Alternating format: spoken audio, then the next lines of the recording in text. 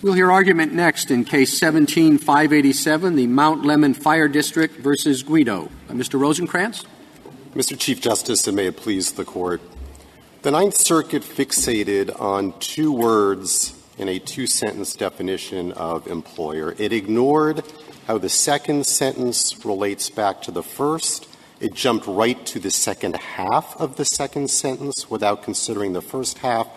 And ignore how all of this relates to the foundational definition on which the definition of employer is built. Now, predictably, that wreaks havoc with the statutory scheme, most notably by stripping public employees of crucial protections like respondeat superior, and also by treating public employers worse than private ones in a statute whose purpose was to bring parity to the two.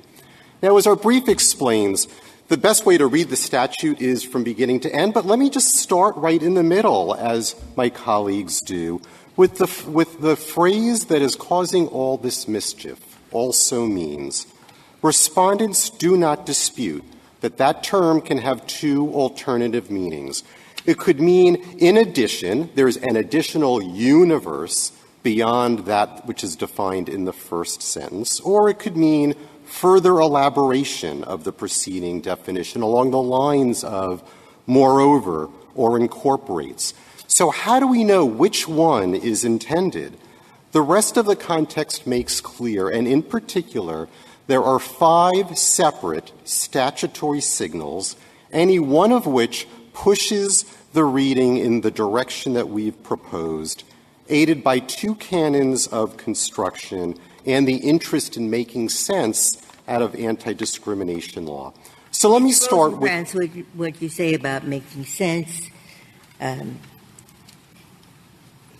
Perhaps Congress should have used the formulation that was used in Title VII, where it's clear, Title VII is absolutely clear, the numerosity requirement goes to private and public employers. But this statute, ADEA, picks up on the language of the Fair Labor Standards Act, which has no numerosity requirement.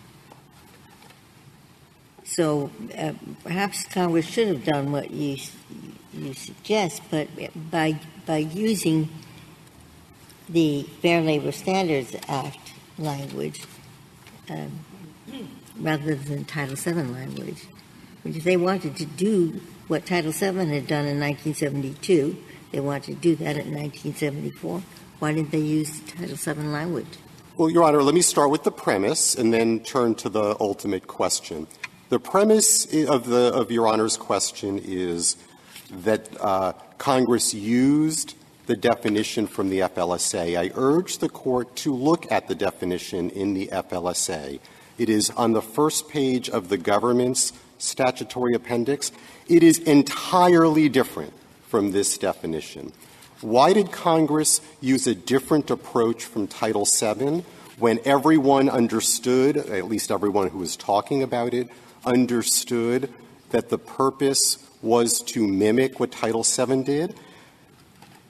I am attributing rationality to someone who was obviously not doing his job very well, but Title VII began with different language pre-amendment from the language in the ADEA. Title VII began with language that was not as expansive about the definition of person. So here we have an extremely expansive definition in ADEA, or any organized groups of persons. It is the most expansive definition this Court has ever seen of person. Expansive in only one way. That entire list up to the disputed any organized group of persons all apply to private entities. No, not at all, Your Honor. No, Justice Sotomayor. Corporations, this Court has held in at least 5 cases that corporations includes municipal corporations. This language in every statute, put aside those last 4 words, corporations and associations, every time this Court has encountered that phraseology, it has concluded that political subdivisions are persons. It did it in Ricketts. It did it in City of Chattanooga. It did it even without a definition in cases like Monell and in the federal in the Well, False but Claims here Act. it's not just persons; it's organized groups of persons, and it's in a list of things that is partnerships, associations, labor organizations, corporations, and organized groups of persons. I just don't think it's a natural reading to say, I belong to the city of Bethesda. List organizations you belong to. Well, there's this partnership, this, and Bethesda.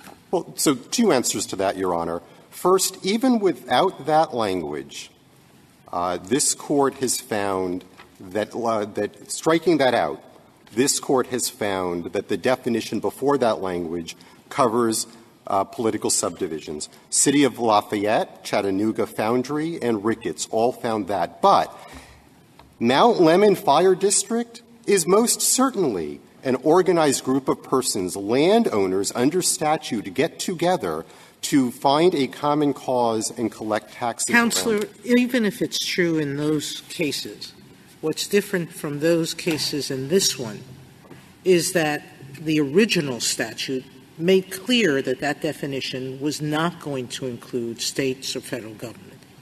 So given the sort of private nature of most of the listing and the fact that the statute on its face says no matter what you do, it's not states or government, I would read it in its natural form, and I wouldn't include it unless I'm told to include it otherwise. Your Honor, I beg to differ with how the statute is structured. So we start with the definition of person in subsection A. That is broad and expansive. Subsection B then subtracts. It says it's not the federal government. Oh, and by the way, it's not states, that is employer.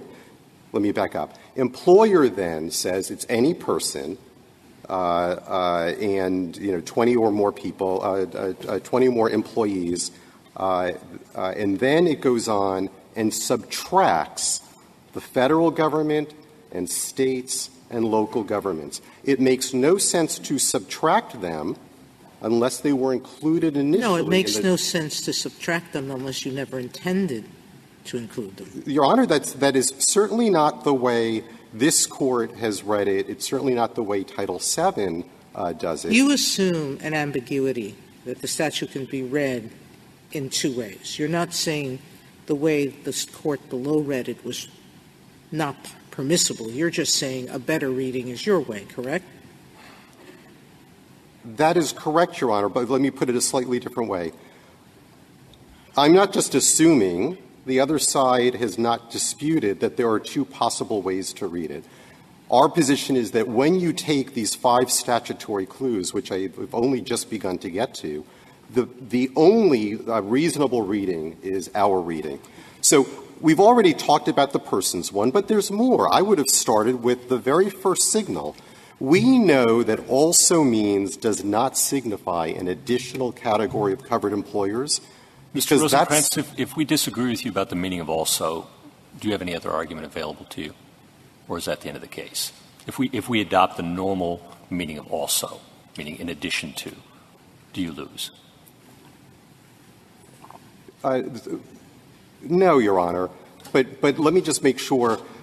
First, this Court has routinely adopted statutory constructions that defy the best dictionary. That wasn't my question. My question is, if we take the best dictionary definition in addition to the normal meaning, do you lose, or do you have some other available argument? I'd be delighted to hear it if you do. So I think we have another argument, Your Honor. So also means in addition, and so it adds agents, which I'll get to in a moment, is completely implausible. And then what does it do in the next clause? You use those words a lot. And your reply brief accuses the other side of elisions, distortions, disastrous and preposterous results, contradictions, and anomalies. Pretty strong language. And also contortions. That's in the first page and a half of the reply brief. And I didn't see, though, and I guess I expected to see some sort of absurd results argument, perhaps, then, if we're going to use that kind of language. But I didn't see any. So it made me a little concerned. Well, Your Honor, let me tell you what the absurd result is. So let's start with the agent clause. The government's position is that also means necessarily adds a category not otherwise covered. If that is true, who are the classic agents? Employees are the classic agents.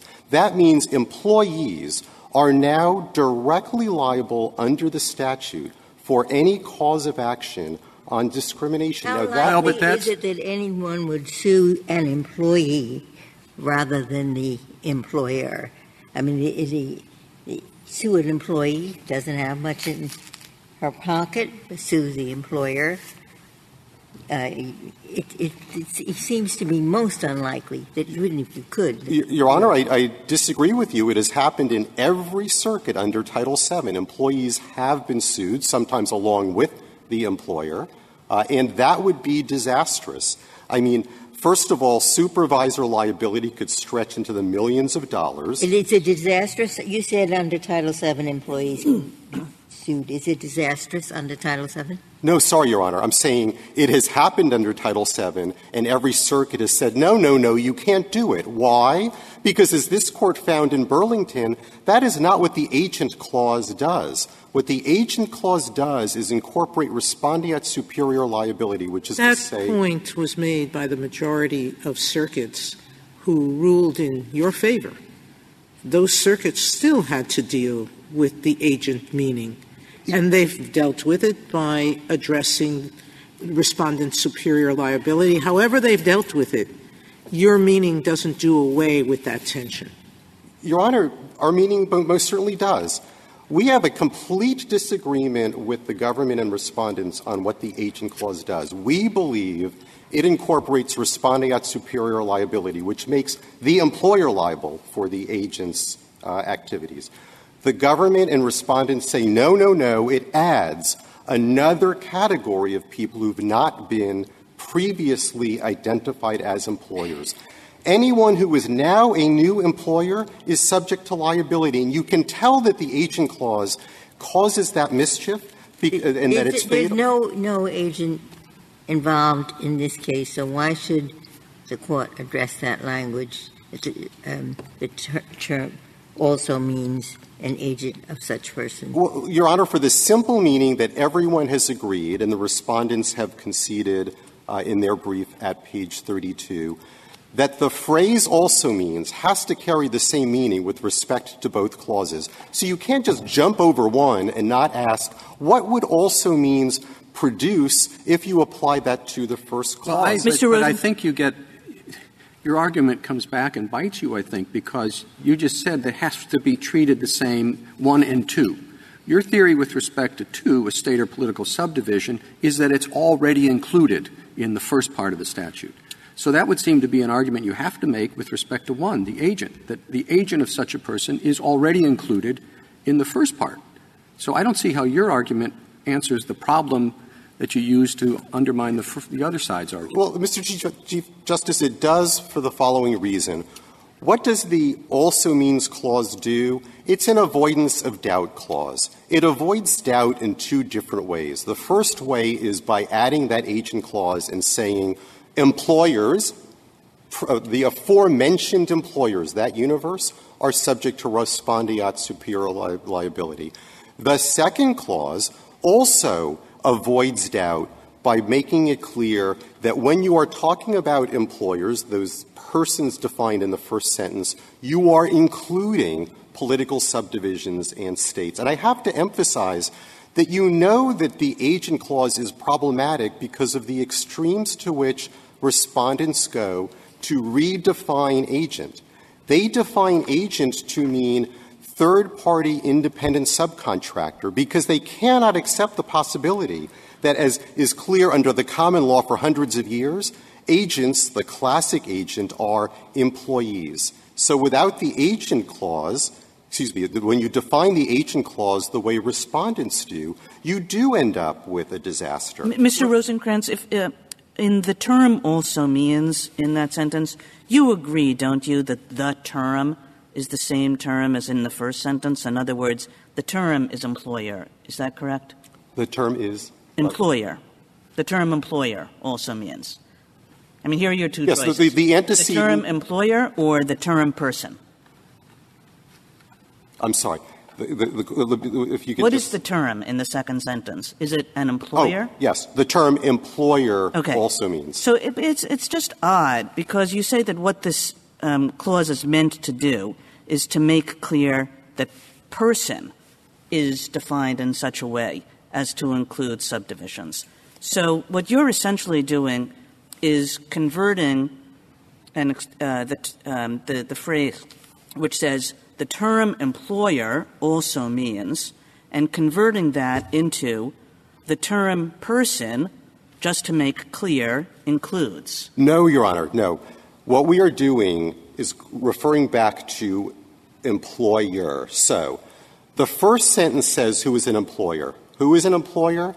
An entity that has at least 20 employees and that affects commerce. Now, that is a universe. The term, in our view, also means, clarifies that within that universe we're doing two things. We're applying agency liability to that universe of aforementioned persons who are now labeled employers. But the clarifying with respect to the subdivisions would not be necessary except for the fact that there's doubt in the person definition. That's where your doubt comes from. It comes from the fact that the person definition is not unambiguous. That is one of the sources of the doubt. Yes. I don't. What is the other source of the doubt? It's all the source of the doubt, isn't it? Well, no, because there are other statutory problems that get created completely apart from that. So, no, I understand that you say that there are anomalies if done in a different way, but the doubt arises from the ambiguity of the term person. So that's why I'm suggesting that it would be a strange way to resolve that doubt. Instead of to just say, by the way, a person includes a subdivision, instead of saying that, to say the term employer also means a subdivision. Yeah, understood, Your Honor. This is a strange statute that was written in a strange way. There is a reason for that. This gets to one of my other statutory clues, and that is when you think about the evolution of this statute, it was different from Title VII. This statute has two sentences within that definition, not one, and then this statute always had also means within that definition. So if you think about what was going on, we map it out on page 8 of our brief, what the editor was trying to do, or if you look at page 8, there's a red line. The basic point is this. This statute always had the same structure. The second sentence always had also means in it. But that second sentence had two parts. One was clearly a clarification, and the second was an exclusion. The clarification was as to agency, and then there was an exclusion. What did the drafter do? They just took part of the exclusion and moved it to the other side of the also means sentence, so that now it is serving that clarifying purpose. Can you tell me if a company, the XYZ company, has 50 employees, and one day they think, I have an idea, what we'll do is we'll set up 5 subsidiaries, and they will hire the employees. Each will hire 10, and they will be our agent and do everything that we tell them. Okay? Does the statute apply? Absolutely, Your Honor. XYZ is liable for the acts of their agents. Under Respondent's position, XYZ But is it that the agency isn't the subsidiary is not an employer? Your Honor, so you've said I said the XYZ Corporation sets up 5 subsidiaries, each of which has 10 employees, and it's an agent. So, I mean, yes, it's an agent of the XYZ Corporation, tells them what to do. Well, Your Honor, the XYZ Corporation has no employees. It just has 5 subsidiaries. Okay, so there are two scenarios. One is each of the subsidiaries is liable. Why? They each have 10 employees. Oh, I see what you're saying. Yeah. So what this court, I would say Manhart kind of addresses that question, that you cannot avoid liability by turning yourself into subsidiaries who are all your agents. Where does it say that? Where does Manhart say it? Yeah. I mean, where does they say that? I mean, where does the statute say that? Because it did occur to me that one purpose that A could serve is doing just what you said. You cannot turn yourself into 5 subsidiaries. And that's why the subsidiary part, namely the agent part, doesn't have a number attached, because they don't want a number attached.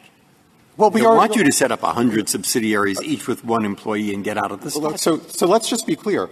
Private entities are always covered under this statute. Now, I'm not talking about public agents. Wait, yep. Private entities, it says, the term employer is a person, maybe I've just gotten mixed up. I don't think so. It means a person engaged in an industry who has 20 or more employees.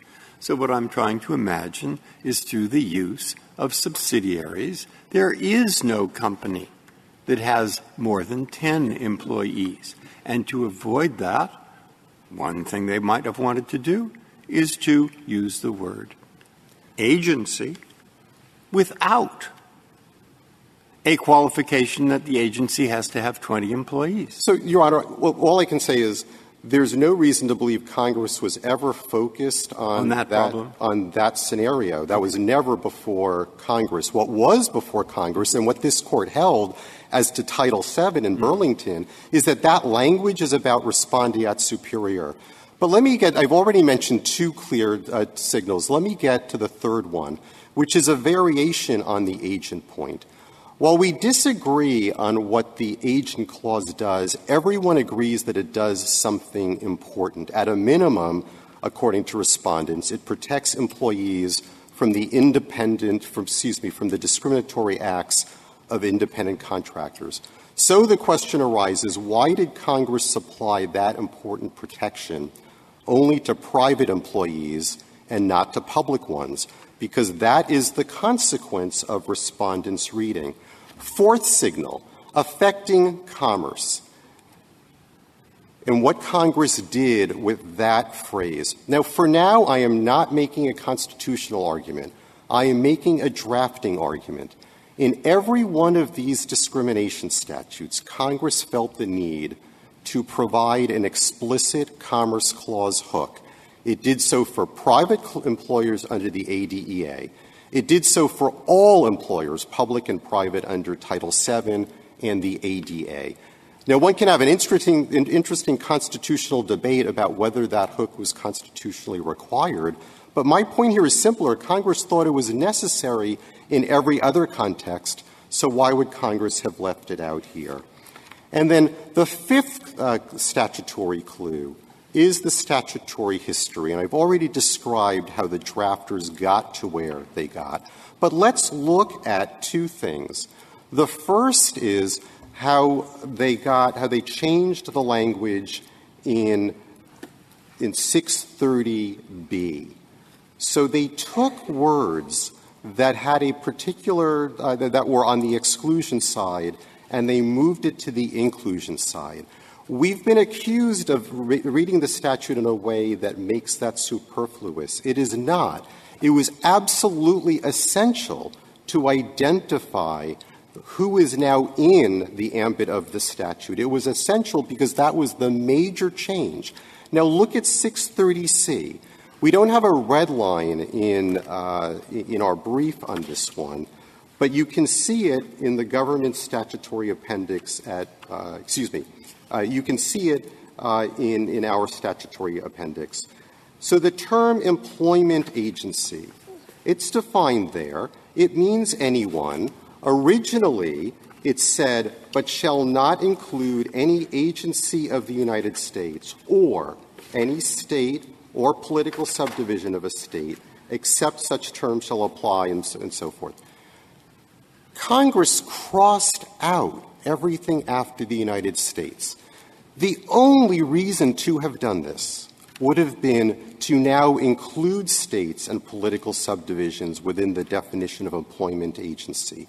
The only way that could possibly happen is if they were persons to begin with, and therefore, if they were persons to begin with, you flow them through a subdivision or subsection B, and they are subject to the same employee limit. Now, if the purpose of that second sentence was to take entities that were already persons and therefore subject to that first sentence, encompassed by that first sentence, and make it clear that the proviso about the size no longer applies, this was a very strange way to do it. If there are no further questions, I'd like to reserve the remainder of my time for rebuttal. Thank you, counsel. Thank you.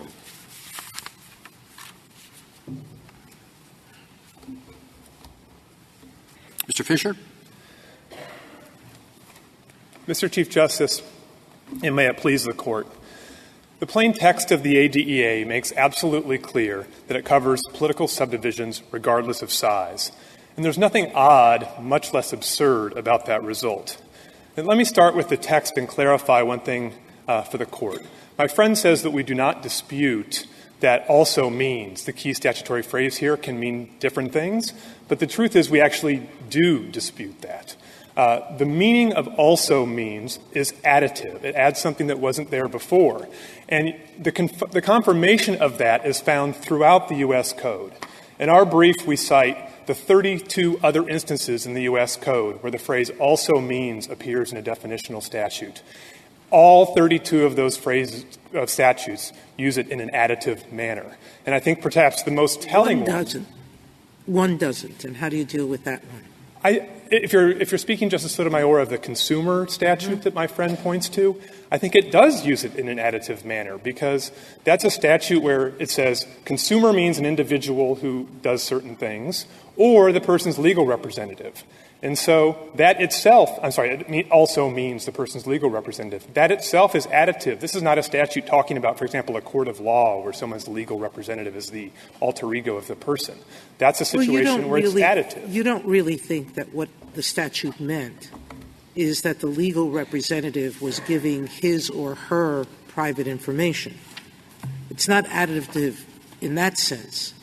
It's sort of that legal representative is giving the consumer's information to someone. And so that's the violation, isn't it? I think that's right, Justice Sotomayor, but it's still talking about a different source than the previous part of the statute. And I think if there's one potentially ambiguous provision out of 33, we'll still take that. And I would turn the Court to perhaps I think the most telling example, which is the one at pages 12 and 13 of our brief about elderly families. And I think the reason why that's so telling is because it gives a particular definition and then has a qualification at the end, or is also handicapped. And then it says the word also means such and such, and then it repeats that phrase, or is also handicapped. And so Congress, when it uses the word also means, it did exactly the opposite of what my friend says you should read the statute here to do, which is to carry forth those, carry down to after also means the original thing. Could you deal with this last example, the federal, the employment agency? It is either superfluous or there's a question whether a state employment agency is still covered or not.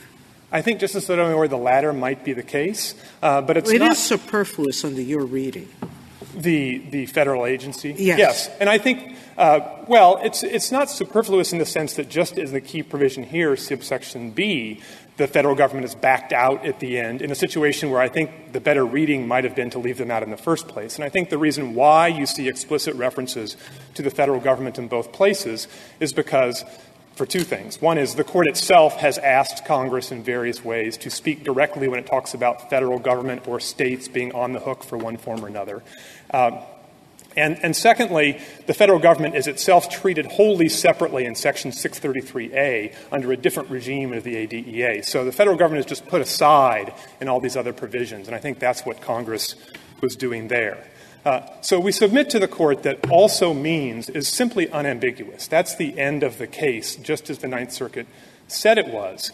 If the Court has any doubt about that, I would urge the Court to look, as my friend I think also urges, to the comparison between Title VII on the one hand and the FLSA on the other hand. If Congress had enacted the ADEA provision and Title VII at the same time, do you think it's plausible that Congress would have said, you know, when it comes to racial discrimination, we're not going to allow a suit against a government entity with fewer than 25 employees, but when it comes to age discrimination, we're going to include every government agency, no matter how small?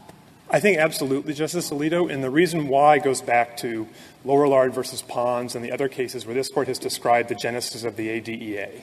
So the word the Court has used is that the ADEA is a hybrid. It's a hybrid between a substantive anti-discrimination law on the one hand and a labor statute on the other.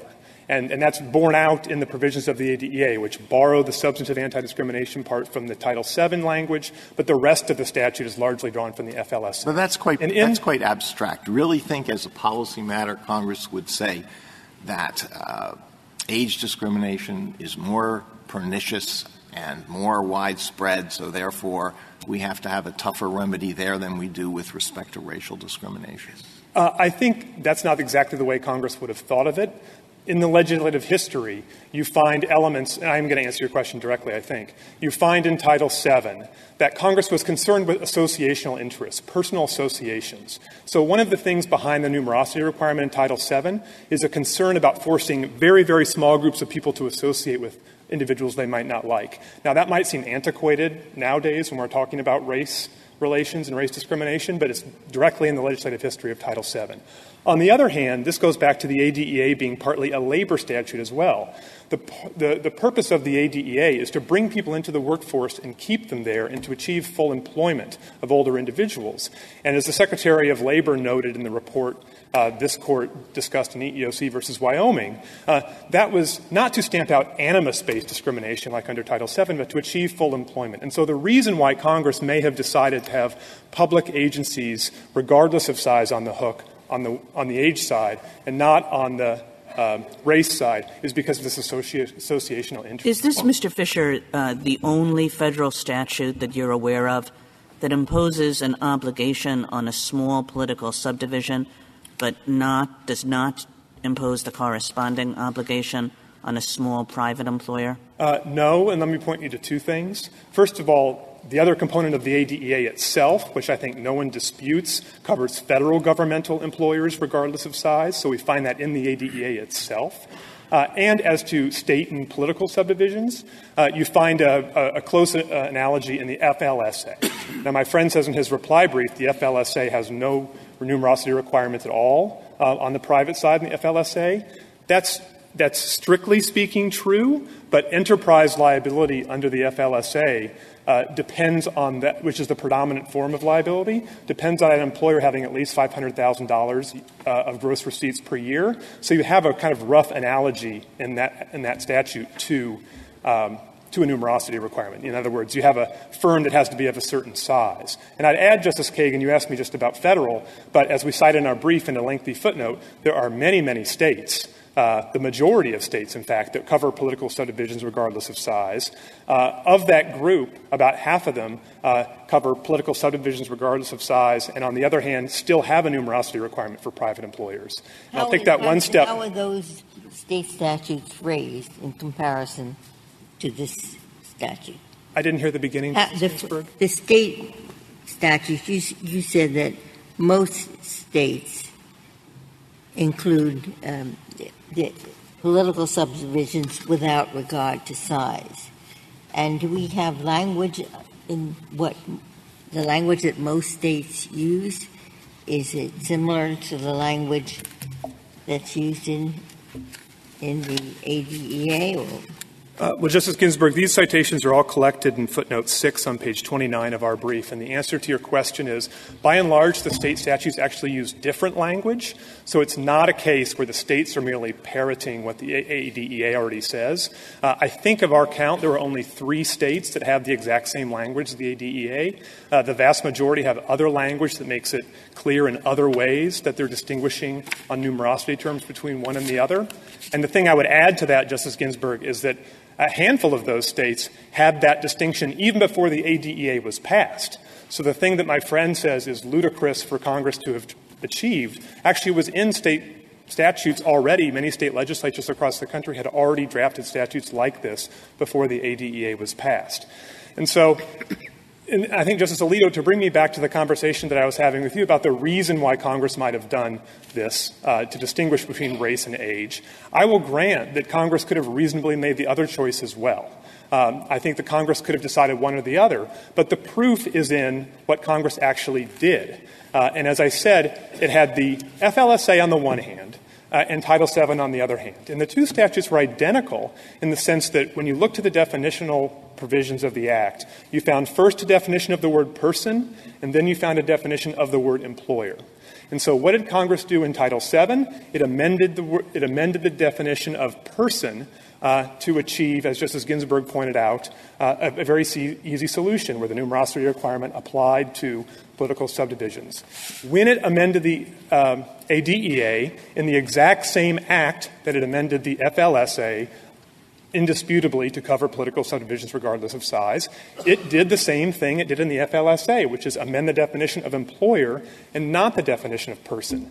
And I'd point this Court to its own decisions in cases like Gross and Nassar, which say that we look to not just the language choices Congress made and assume it's intentional. We also look to structural choices that Congress makes, and we assume those are intentional. And so even if I had nothing but the comparison between the ADEA and Title VII, under those cases, I think that would be enough to remove any doubt that the Court might have about what Congress was trying to achieve here. But actually, I have something more here. I have the FLSA, of which the ADEA is closely related, and the Congress made exactly the same decision in the FLSA. Could you say something about what your argument means for the agent clause? If Congress wrote also means, it didn't put includes. Had it written the term employer includes any agent of such a person, I take it that one could not be an agent without having 25 employees. But where does your understanding of this sentence take us with respect to agents? Justice Alito, let me answer that question, if I may, in two steps. I want to first start with my point of agreement with the other side, which is we agree that the key question is whether also means add something, even with respect to the agent clause. We think that's an important question for the Court to ask. But this brings me back to Justice Breyer's question, which is I don't think there can be any reasonable dispute that the agent clause does add additional entities into the category of employer. And it's not just the below 20 thing. More fundamentally, it's agents that would not otherwise be covered by responding at superior.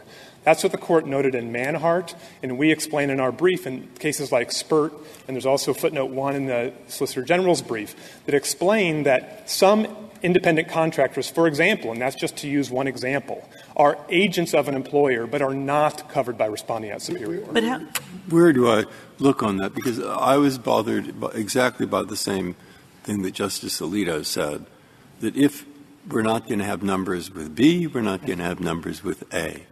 And I think your colleague says, well, they didn't want they wanted numbers. All that A does is just make sure it's principles of agency, and he cites Burlington. Mm-hmm. So where would I look to see, no, they had another idea. They wanted some agents covered who had fewer than 20 or 25 employees. Well, Justice Breyer, I don't think you'll find a sentence to that effect in the legislative history, but let me make clear on one thing, which is the 20 employee thing is just the very beginning of their problems. The much bigger problem is an agent of any size would not be covered but for that clause that would not be under responding at superior principles. Now, my friend in the reply brief says that we distort the meaning of independent contractors, but I urge you to read the rest of the sentence that my friend quotes in the commentary to Section 14N, and also to look at Section 2 of the Restatement of Agency called independent contractor.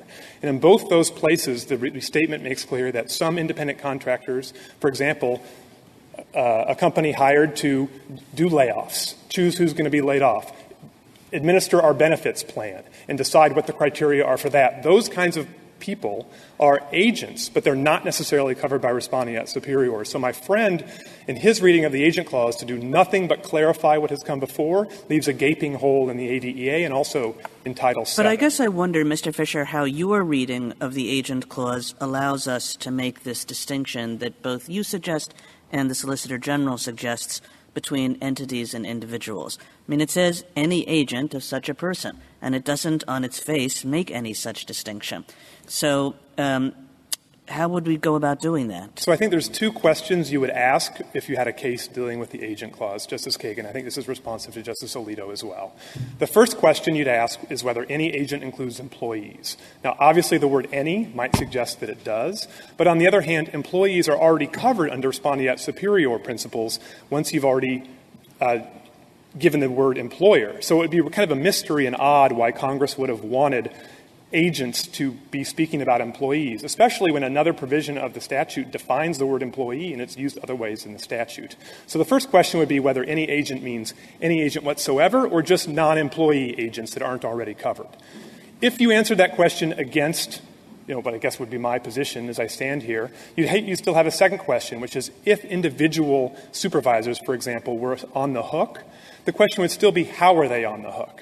And as we note in the Solicitor General notes as well, the Fourth and Fifth Circuits have held, yes, they're technically liable, but they're liable under something like official capacity principles. So they flow right back to the employer, as one would expect in any employment arrangement. So you'd have two questions that would get you off the train to where my friend would like you to lead you with that clause.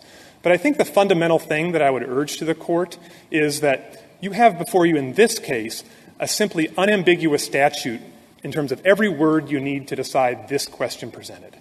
It says the term employer also means a state or political subdivision. That's all you need to decide this case, and it is absolutely clear. I'd urge the Court to resist the temptation to go looking elsewhere in the statute for ambiguity as a reason why not to answer this case as to what the statute itself plainly says. And that's really, I think, the beginning and the end of it. And you can leave all that other stuff, if it ever comes back to the Court, for another day. If there are no other questions, I'll wrap up now. Thank you, counsel.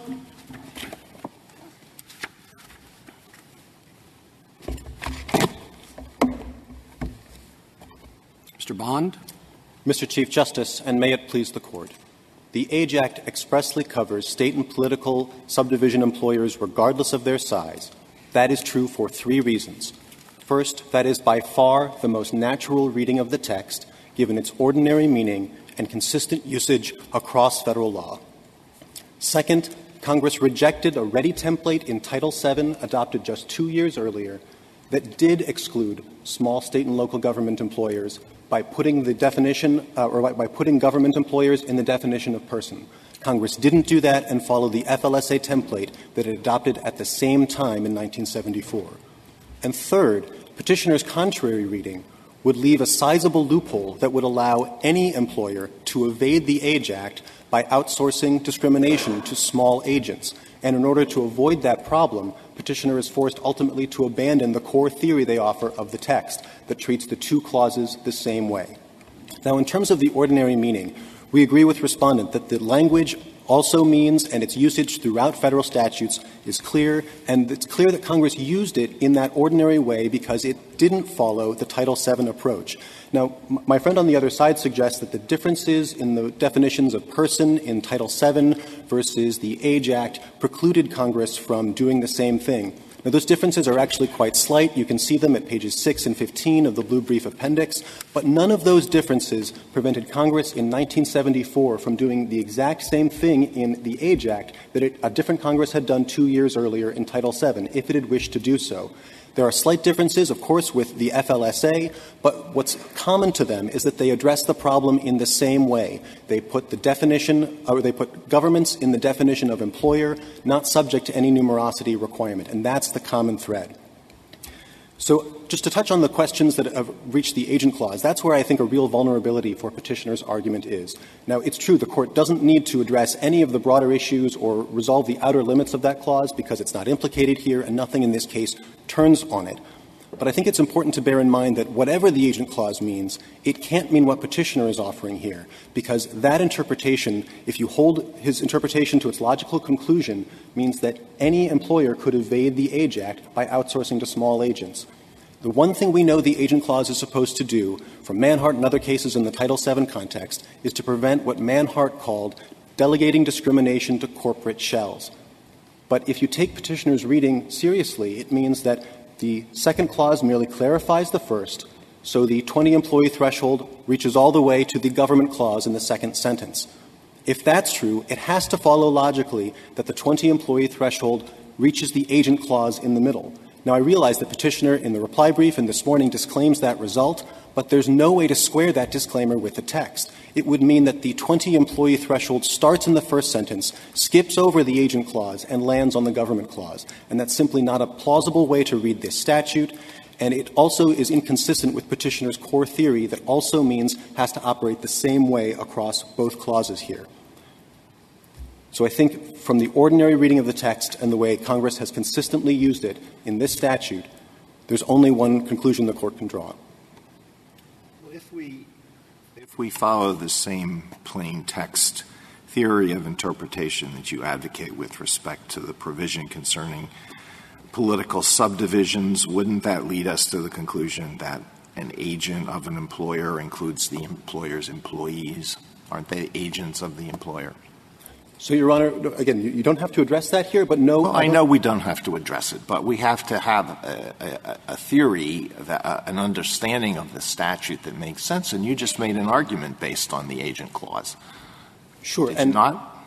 Yes, Your Honor. Okay. And the answer to your question is we don't think that it would reach individual liability because of the two additional questions that Respondent's counsel just identified. And just to highlight those a little bit more, in the meaning of agent, not only did Congress have no reason to use agent in its broadest sense, because employees would already trigger respondeat superior liability, in this statute, Congress didn't use language that it has used in other statutes, like the FLSA, that lower courts and the Department of Labor have read to include individual liability. So if I can point you to one example, the FLSA, Section 203D, at page 1A of the appendix to our brief, says that an employer includes any person who acts directly or indirectly in the interest of an employer with respect to an employee. The FMLA, the Family and Medical Leave Act, uses the same language. Lower courts and the Department of Labor have construed those statutes to impose individual liability in some circumstances. You don't see that language in the Age Act.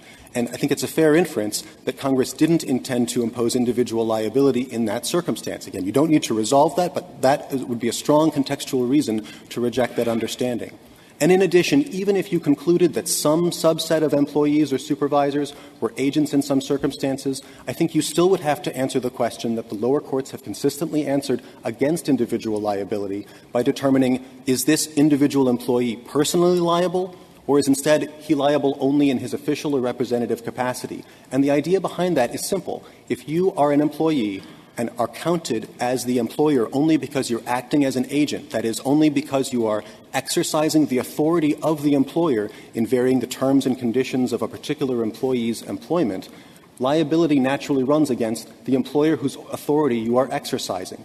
And to resolve that question, you would need to consider a number of principles that govern remedies law, and you'd need to take cognizance of potential spillover effects for other federal statutes, which we think is yet another reason not to delve into those issues here, because the only question you need to answer is, does the agent clause add some category of additional agents? By its terms, it does, and it must do so to solve the problem that this Court identified in Manhart and Ellerth and other cases. Is that true, Mr. Bond? Because on petitioner's theory, which is to say that this is just a reference to respondeat superior liability and basically says that the employer shall have such liability for any agent, wouldn't that include these corporate shells that you're talking about?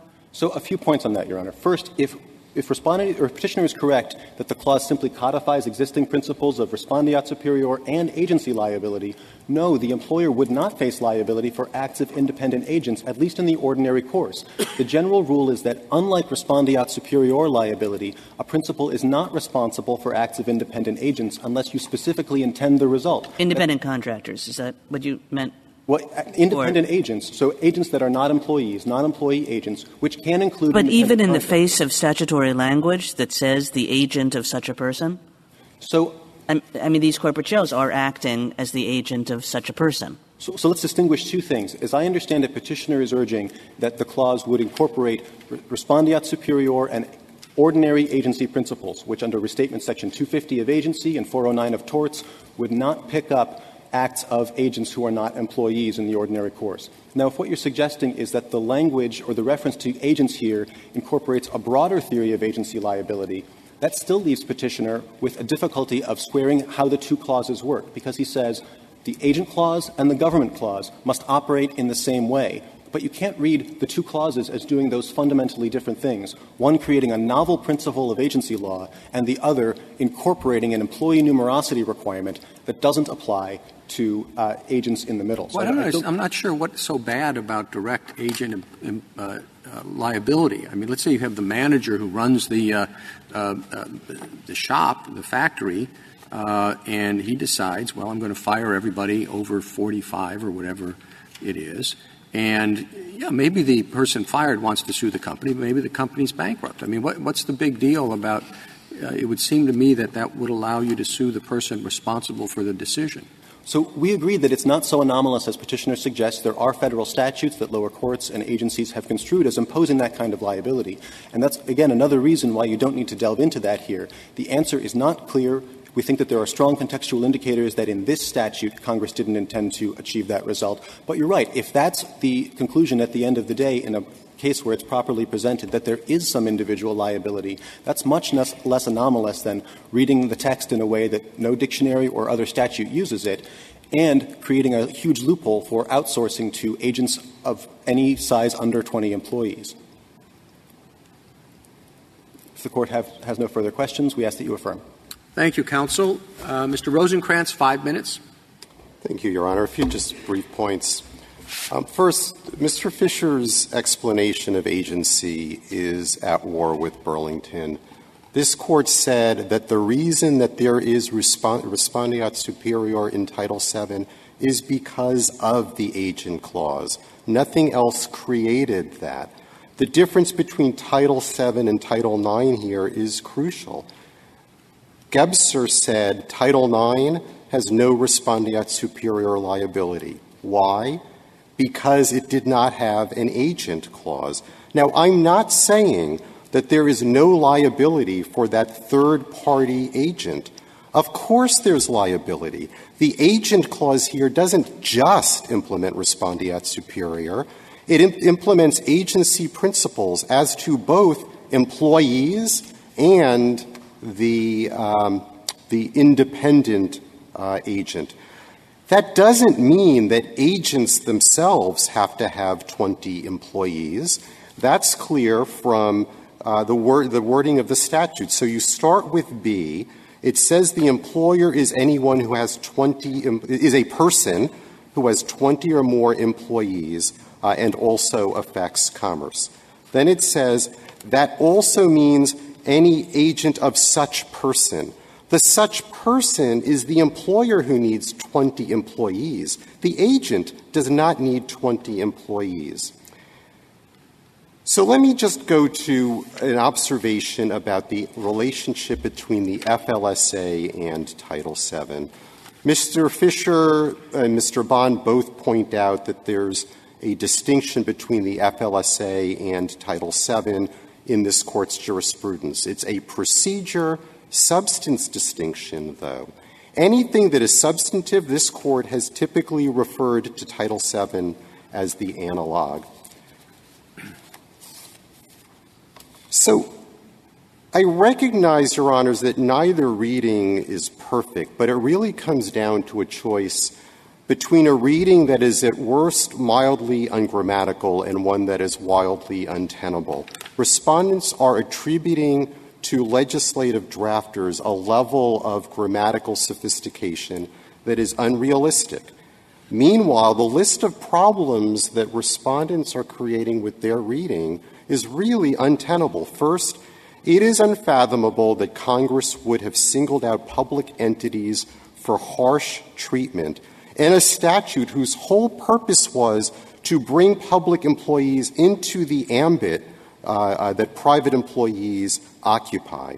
Second, respondents rewrite the statute so that agent means independent third-party contractor, and they say employees are not agents. You cannot just wave away the problems that are created by that reading. It is not peripheral. 12 regional circuits all agree with our reading, and that is all moved away under respondents' reading. Third, respondents have not explained why Congress would have stripped public employees of valuable rights such as respondeat superior liability that private employees have. The protection is not in the word employer, it's in the agency clause. But at a minimum, public employees under respondents' reading lose all recourse for the acts of third-party contractors. That is at least clear. So since there's a reasonable reading of the statute that achieves Congress's stated goal without creating any of this mischief, that is the reading that this Court should adopt. If there are no further questions, we respectfully request that the Court reverse. Thank you, counsel. The case is submitted.